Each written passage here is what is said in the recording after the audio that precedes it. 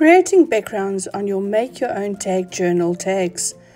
I'm going to take you through very short steps, and the first thing I'm going to do is I'm going to use my gel plate or jelly plate, and I'm going to put 3 different colors on there and divide the colors with a brayer.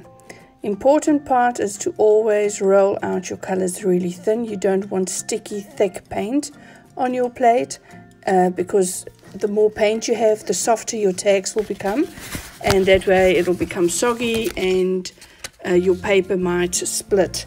So really thin paint, thin layer, spread it evenly, put your tag on your little plate like so, and put a piece of printer paper over there, a bit of light pressure, pull off your paper and pull your tag off softly, and you will see you get a real nice even coat of paint on there. Now for the back side of the tag, we want to do a different color. So what we're going to do now is once again evenly spread some paint over your gel plate or jelly plate. I'm going to do these with colors from the opposite side of the color wheel, and I'm going to go with greens and turquoises, softly spreading them out. Make sure all excess paint is rolled off on the side. Put it down your other side of your tag, put a printer paper over there, some light pressure, pull off your printer paper and get your tag off there, pull it softly, and you will have your tag. For the next background technique, I want to use a makeup sponge. This is a used makeup sponge. I already used a color on there. So when I want to go over into a new color, or I want to start again, I just have to cut off the top tip of that makeup sponge, and that way I can start with a new color. I'm going to choose for 2 different colors for this spread.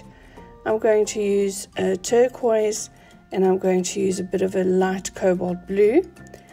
I'm using a Dina Wakley paint, and I'm using Amsterdam paint, Paper Artsy paint and Americana paints. Actually a mix of everything that I have on my desk here. Sometimes I use dilutions or golden paints. It's just whatever is on my desk at that moment. So with your makeup wedge, you will just dab that paint off. Make sure once the paint is finished, you will start with your next color. I've got a bit much blue on there, so I'm just taking some of that blue and putting it on my printer paper, and then I will actually blend the 2 colors. You just have to keep on dabbing, and because that turquoise is not totally dry yet, once I go over onto that turquoise, it'll start mixing, and you will see I will get a soft transition, a bit of a muddled effect, but that is what I like. Next, very easy background technique is using sprays. I'm using a Candice spray and a dilution spray here, a white and a turquoise, and I'm just hitting it with a heat tool just to give it a quick dry, and that way you've got a very easy, pretty background. Then of course I can't do it without my own watercolors. I'm going to use the Bold and Bright watercolors by Art by Marlene, and I'm going to use the red, it's called lipstick, and I'm going to use a pink and a yellow, and I'm just going to mix those into one another. I usually try and repeat my colors about 3 times. That way you get a nice composition in colors, or nice colorway that way. And a yellow I'm going to add to there. And when I'm finished, you can see I have light pressure. I'm not overworking my paper. And once I've got all of it on, I'm just going to give it a bit of a loose splatter of paint, and then I'm giving it a quick dry.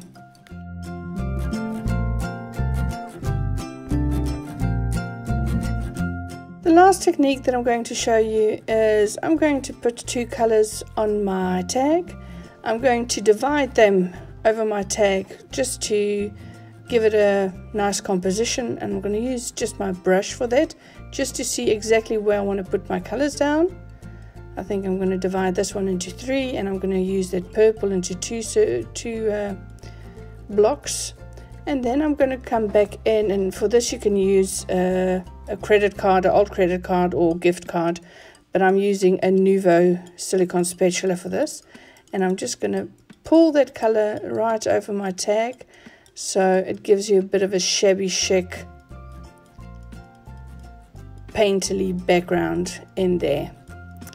Well, that is the techniques that I'm going to show or share with you for now, and I hope you enjoy it so you know how to make a basic background.